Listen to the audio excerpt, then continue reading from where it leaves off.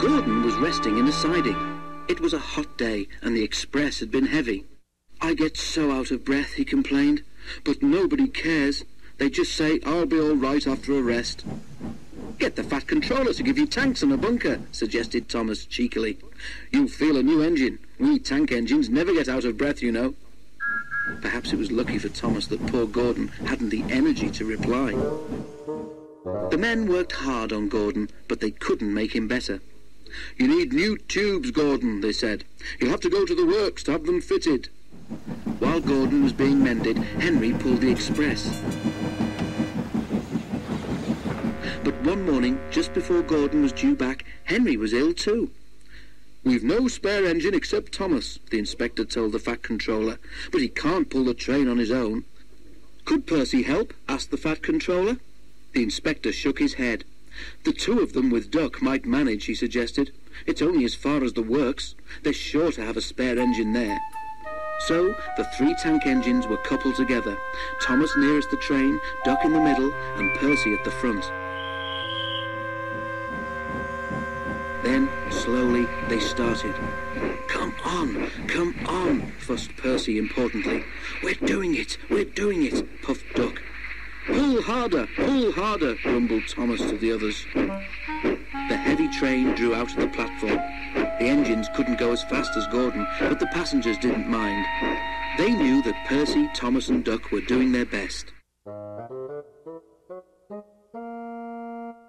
Expresses are not like branch line trains. They don't stop at all the stations, and the engines don't have a chance to get their breath back. Soon the 3 began to feel tired. They struggled valiantly up Gordon's hill, but the strain was beginning to tell.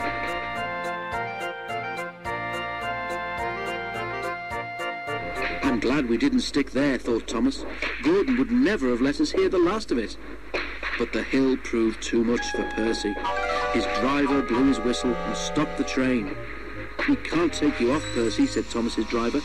"Do the best you can to keep your brakes off. It's not far now."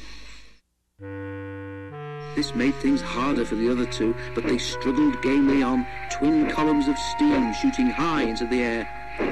We're nearly there, puffed Thomas and Duck together as they summoned a last brave effort. Poor Percy had no steam left to say anything. They were just passing the works when Duck found he could go no further. Thomas could not pull the heavy train on his own, and the cavalcade came to a standstill a few yards short of the station platform.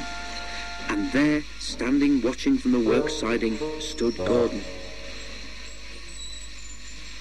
The Fat Controller, who'd been on the train, told the 3 engines he was proud of them. "You did very well to get so far," he said, "and now you deserve a rest." Duck, Percy and Thomas were uncoupled, and a new engine took their place.